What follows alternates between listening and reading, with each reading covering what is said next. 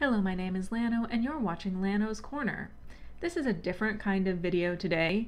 As you can probably tell from the cover image, I'm going to be redrawing some of my old art, and so I've made some speed draws to do that. I don't have a lot to say about the first image, so I'm just going to start the recording, and then I will talk about the project over the drawing. So as many of you know, I have spent the past year and a half recovering from a fairly severe injury, and it forced me to stop doing a lot of the things that I loved, including art. And I really wanted to start drawing again, and I especially wanted to do videos like this because I've spent a lot of time during my recovery period watching videos exactly like this, and I think they're really fun. I love watching people draw and listening to them talk about their characters and their stories and things like that, and I also want to do that. But I need to completely rehabilitate myself because I've lost basically all of the strength and dexterity and control that I had in my hands and my arms from not being able to use them. So I decided to rehabilitate myself by doing a redraw project where I trace the steps of my art journey. So between the years of 2004 and 2018, which is almost every year that I've been drawing, I have picked one image to redraw. And I did have some rules. So the first rule was that whenever possible, I wanted to pick a piece that I was really proud of. I'm not the kind of person who dislikes my old art or thinks it's cringe or anything like that, but I still wanted to pick pieces that I particularly like. So a lot of them are actually things that I consider some of the best things I've ever produced, and I may or may not actually be able to do a better job. We'll just have to see. The second rule was that I didn't want to repeat content as much as possible. So that goes for stories, for characters, even kind of for the sort of layout of the pieces. I want to come through this with a fairly nice little portfolio when I'm done. And in addition to getting back what I used to be able to do, maybe I will actually improve. That is the goal. These are going to be starting off simpler and getting harder as I go along because, again, this is for me to be able to draw again, and it would suck to try and do this project and injure myself all over again by pushing it too hard. Although, to be honest, I kind of did do that for the second two pieces. I did them in one sitting instead of multiple sittings, which I should have done, but whatever. So the first three are kind of simple, and I'm going to be bringing in more of my tricks and things that I do as I go along. Also, all of these pieces are going to be colored in marker because that is the media that I'm the most used to using, and yeah, that's what I want to do. I don't use anything else anymore. I haven't really used anything else for years. So regardless of what the original images were, they're all marker now. This is also more of a reconceptualization than a straight redraw. I want to make it fun. I think this idea is fun, and to make it as likely as possible for me to complete it, I want to make it as fun as possible. So some of these, if I can't really think of anything, will just be a straight redraw, especially these first three. But a lot of them will be, what would I do if I had come up with this idea today? So that's what we're working with. I think that's about all that I have to say about the project for the moment. I'm going to try and get all of the videos about the same length of time. I can't do it exactly, but I'll try to get them no longer than 15 minutes. And I'm doing 15 pieces altogether, so I'm putting these up in sets of 3. So it'll be 5 videos, and then after that I'll go and do some other art-related stuff that isn't this. But I'm starting with this. So far I've been working at the pace of about 1 piece every week. I don't know if I'm going to continue that. We'll just have to see how long it takes me to get through. Now, as for this particular piece, this is a filler character design for a species that a friend and I ran at the time.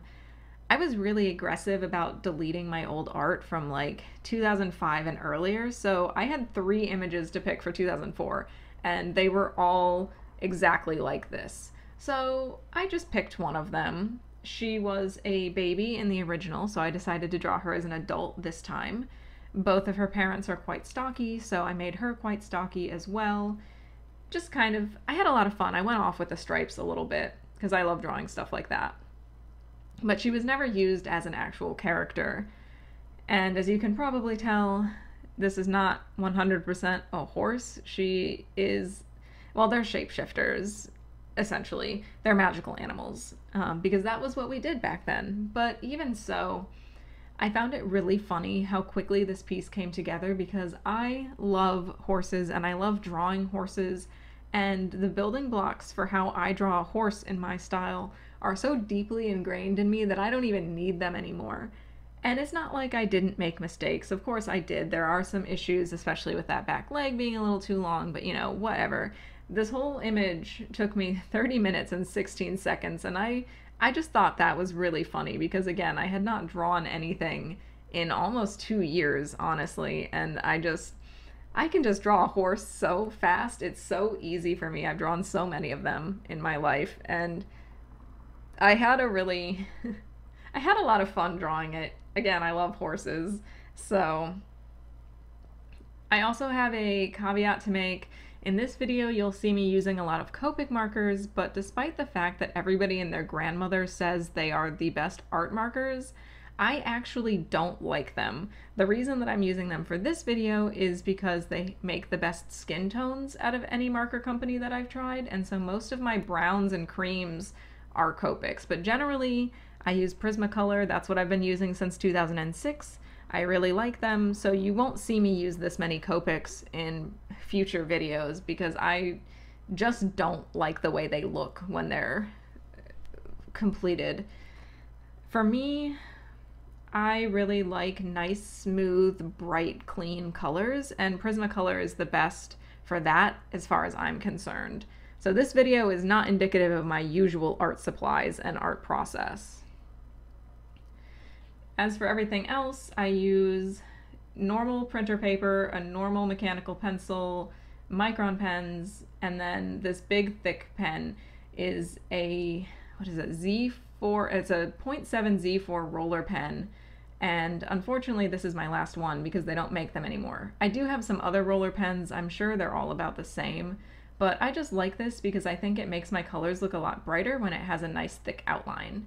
And it makes it look really clean. So this is pretty much my usual process and my usual supplies, despite the fact that I don't generally use Copics.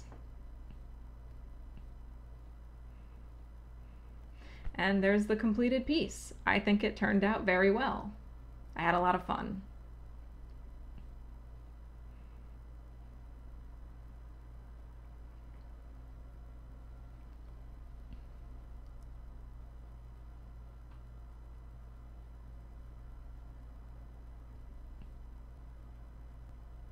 I still didn't have a lot to choose from for 2005, so I picked this piece, and I am changing it up a little bit. The character in the front is Viper. He belongs to someone who was at the time my friend and is now my friend and my roommate. And the character in the back supposedly is mine, but I don't remember her at all, so I'm replacing her with a character that is more appropriate and makes more sense, which is Viper's sister Vengeance, who is mine. This was a thing that our friend group did. We all had one. They were all siblings. They were all black and a color. I am changing Vengeance's color to be pink because I like pink, and if I were to make her up today, I would make her pink. There's a reason that she was the color that she used to be, and there's a reason that I don't want her to be that color anymore. But her design, other than that, is exactly the same. I'm not putting up a picture of her old design. I'm just letting you know for posterity, I guess, that her design is the same. It's just the colors that are a little bit different. Now, as you can probably tell, my friends and I, for the most part, did not start drawing because of anime. We started drawing because of The Lion King and, like, Spirit, Stallion of the Cimarron. So I had kind of a different art journey than a lot of people because I started with drawing Disney-style animals and not people, and I didn't really draw people until much later. This also, just like a horse, this came fairly quickly, although I hadn't drawn lions in a while and I hadn't adapted them to my style, so I had a lot of trouble with the eyes. I kind of I tried to do something sort of in between, and then I went and did the Lion King style eyes, and I didn't like either of them, so I just sort of did whatever. But then after that, I completely forgot that they're supposed to have colored patches around their eyes, so that's my fault, I guess, but I still think the drawing turned out really cute. And when I started drawing, we originally were on this website, which was the Lion King Fan Art Archive, and it was a great place for a young artist. It was super welcoming and super friendly and fun at the beginning, and there wasn't a lot of like snobbery or elitism. So no matter what, like you would get people cheering you on no matter how bad your art was. And I think that helped me build up a lot of confidence before I switched over to using bigger sites like DeviantArt in 2006.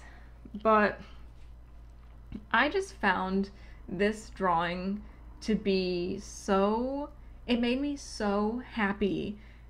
If I took this back to 2005 and I showed myself that someday I would be able to draw lions like this, do you know how happy that would have made me as a kid? This was exactly the kind of stuff that I wanted to be drawing at the time, and I didn't have the skill to do it. And so something about this was just so satisfying to go back to my roots and make a piece that I would have done anything to be able to do back when I was 13 or 14 or whenever. But yeah, I really loved this. I made Viper look a little emo, but I guess I kind of did in the original too. But I love how his puffy hair turned out. And then afterwards, I ended up giving this picture to my roommate as a gift, and he absolutely loved it. It also made him so happy. So regardless, this was just a good piece for everybody. This is just a piece that brought so much joy to me and also to my roommate to visit these characters again.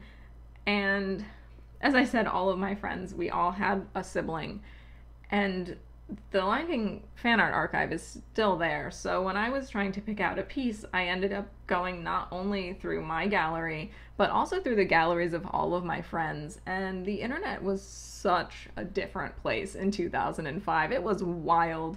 We all had completely different sets of characters that none of us use anymore. And we also all had a completely different way of interacting with each other and our art and the internet in general. So like the comments that we would put up with our art are just so different. It's really like a time capsule to go back and visit an old art gallery like that. It was a lot of fun. I just really liked everything about this. The research for it, figuring out how to do it, drawing it itself, just all of it was so much fun.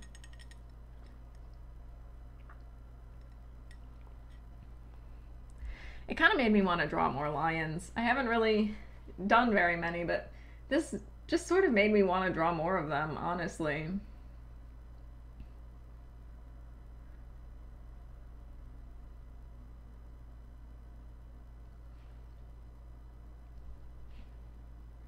I don't really know, because this is the first time I'm doing something like this, I don't really know what the best possible formatting is. Is this formatting okay? Would it be better if I had some music or something in the background so when I run out of things to say temporarily, there's not big silence? Does that matter? Do people care? Also, is the camera, like, okay, well, the camera is what it is, but the lighting, I don't know. The lighting in the office is really bad, and I liked this light that I have it set to because it's really, really bright, and so it made it easy for me to see, because I really can't see very well to color in the office with the natural lighting and the light that we have in here. But it seems like on the actual videos themselves, the colors are pretty washed out, so it might be better to switch. I didn't want to switch in the middle of a video, so all of these are the same lighting, but I might try and do one of the other ones and see if maybe it comes across better for the next set. So I might just, the lighting might just be different in every single one of these until I find the best one. I feel like this video didn't do too badly because so much of it is these dark grays and blacks, but especially I noticed when I was filming the third one, I feel like it's really kind of washed out. So those are some things that need to be worked on. As for the video editing, well, again, this is my first time putting something together like this, and so I'm still learning. Hopefully, I feel like I did pretty good getting the quality, but we'll see. Some of it might change a little bit as we go along. I'm just gonna keep going until I find the best format and the best everything. This was something that I wanted to do because, like I said, I watched a lot of these videos and I thought they were really fun, but I also wasn't sure that I would actually like commit to doing it, especially because it's so much easier to do this digitally, obviously. So I just bought this kind of like mid-range webcam, and I figured if I do enough of these videos, or if people like them enough, then I'll get a better camera in the future. But for now, this is what I have, and for the most part it does fine, except for when it autofocuses and everything gets blurry. But I'm not gonna spend money on a fancy camera unless I do enough work to actually, like, you know, be worth it. So hopefully this isn't too jarring for people. This was the best that I could do with the budget that I gave myself for this project.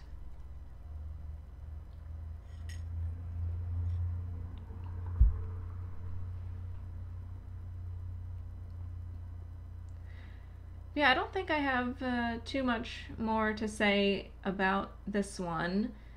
This is just, it was just a drawing that made me happy. And it's always good to do things that make you happy. My general rule for writing and for art is just to do whatever I want. I do whatever makes me happy, because if you get focused on doing things that'll make you popular or whatever, you never know what you'll end up being if you start doing stuff for the attention of others. So you should really be more self-indulgent, and that is truly who I am as a person.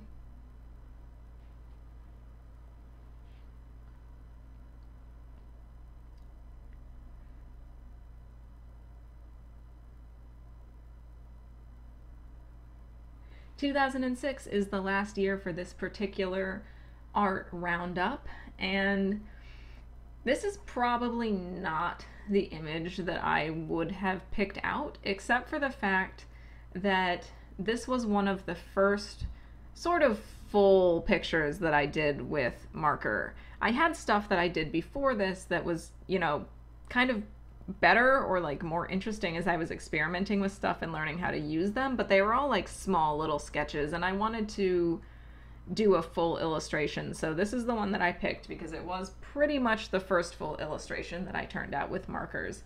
Unfortunately, these are characters that I do not care about, and I barely cared about at the time. So their names are Xenix and Demarque, and they are from a story of mine that it's straight up not going to happen. It's not good. It won't happen. And the only characters that I care about from it are some like really weirdo side characters, and even them I haven't drawn since like 2010 maybe. So it straight up isn't happening. But they are like divine avatars or whatever. Obviously, in this case, fire and air. As you can see, there are quite a few gods, and there were only, I think only the 4 elemental ones had verified avatars at that point, and that was like kind of part of the plot. But I just really don't care. I just don't care about these two. Also, I know I said in my Genshin video, I don't know how much overlap there is. I don't know if anybody's watching my videos that isn't already my friend, but you know, I said in my Genshin video, I like making fashion. I love world building and I love fashion design for my characters, but this particular story had literally no cohesion whatsoever. It was like every character had their own vibe. By this point, I hadn't actually started caring about world building yet to the extent that I will later. So I made no effort to make these characters look like they belonged in the same universe. And so I also just kind of did whatever for the fashion for this one. I did what I wanted to color, basically. So this isn't really indicative of the kind of setting that they were in, but also I just straight up don't care. I'm sorry, this is so mean. Sometimes you just have characters that it's just whatever, man. Also, I think this one you'll see at various points throughout the video brings up something interesting to me about how the media that you use to do art really kind of influences your art itself. So I use markers, which are extremely fast to dry, and so I'm very fast when it comes to creating art.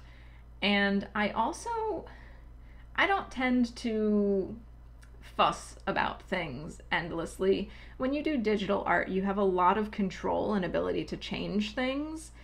And so it gives you the ability to be really finicky and to make things really perfect. But when you use markers, what you get is what you get. And I've always drawn really fast, and I don't generally do a ton of corrections.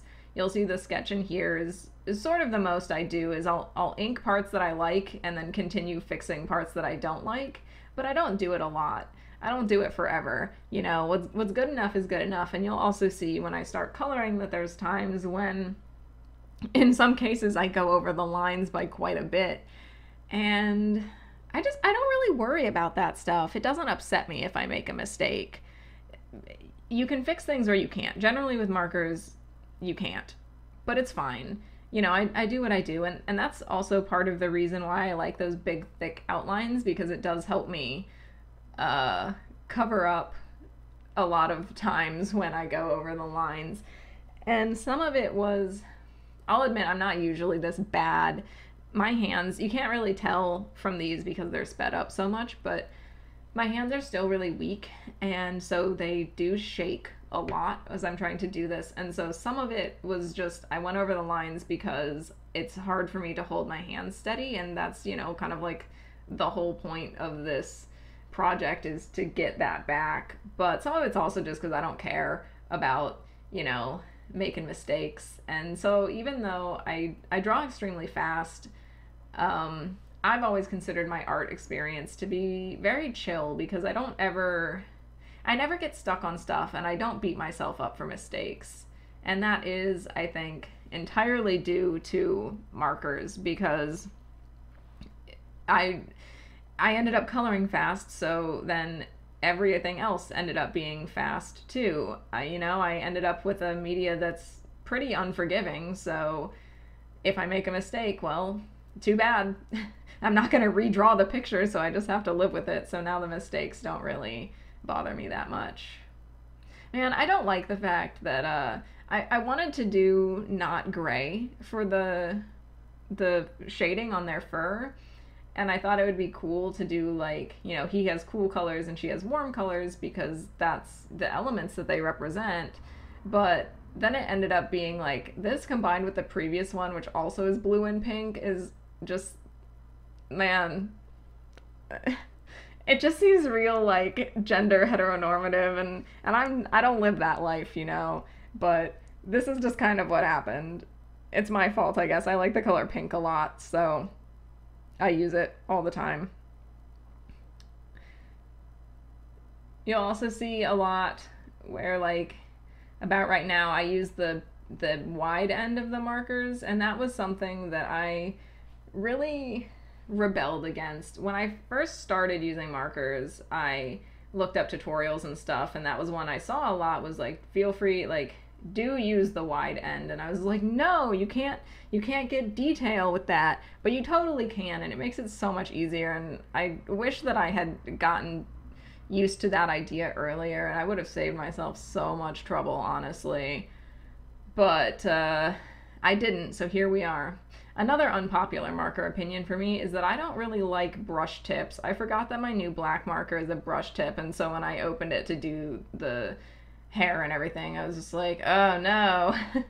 So I may do, but I like the actual, what is it called, a chisel tip, I think. Yeah, I like those a lot better. Another thing about me is that I love patterns in my clothing, in my art. I do consider that to be kind of like a hallmark of my style, is that I love fabric patterns. So I just really wanted to do some patterns here. And actually, I think I only have like 3 pictures of Xenix, and the one of her that I drew before this one, she was also wearing a blue plaid skirt, so that's kind of where this came from. But I mean, mostly it was just like, these are colors I have that will make a nice plaid. And I also use gel pens to make the lines, and they're glitter gel pens. And then there, you can't see it on here, but there's glitter all over this that got tracked there from my hands after doing those stupid stripes. So the whole thing kind of sparkles a little bit. And for him, I went with some stripes in this nice orange that I have. It's called Mineral Orange. It's a color that I like a lot. It's a little desaturated, although on the video it looks really bright, but in real life it's not very bright, and I enjoy that aspect of it. And I hadn't done any shading in either of the previous two because, again, I'm making these more difficult as I go along. So I really wanted to get at least like some basic shading for this. I can do better than this with markers. I can do more interesting things with shading and color mixing, and I promise that you will see some of those things as we go along. It's what I love to do. I love lots of bright, pretty colors, and I also love lots of patterns, and so my art can be very like bright and busy sometimes, but that's what I like. And again, I do this for myself. You can see I just fixed the part by her skirt with a white gel pen so that I can do the dots without it causing any issues. Gel pen is your best friend if you work with markers, honestly. And I did intend to do more with this background. I had a couple different blues picked out, so I was gonna do like a gradient of blue, which is usually what I do when I do this kind of stippled background. I don't generally just do one color. But again, I did this in a single sitting when I had originally planned on doing it over 2 days. So I was just my hands hurt a lot. I was tired. Honestly, I had even like well before this point, I was tired and thinking that I should stop. So I ended up just doing the one blue, but at least it's kind of a background. At least I sort of got a background out of here, and that's more than I can say for the first two. So yeah, the goal is being accomplished. I am getting better and more complex illustrations as time goes on. The next one, I'm trying to think, yes, the next one, 2007, will have a completely filled background. That is a promise. It's not a super difficult background, but it will be complete. And I think that's a good progression. Yeah, even though I don't care about these characters, I haven't drawn them in years, and I probably will not draw them again. I'm never going to turn this book into anything. But I still feel like this was pretty good. I still think it turned out really well. And I'm generally pretty pleased about it. I think, they look cute, and that's all you can ask, really, sometimes. That's all I need, anyway.